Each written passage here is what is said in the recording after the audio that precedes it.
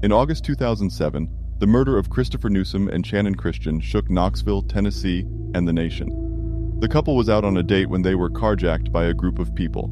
The five assailants were Latalvis Cobbins, George Thomas, Vanessa Coleman, Eric Boyd, and Davidson. After kidnapping the couple, the assailants took them to a rental house where they subjected them to several hours of torture, rape, and ultimately murder.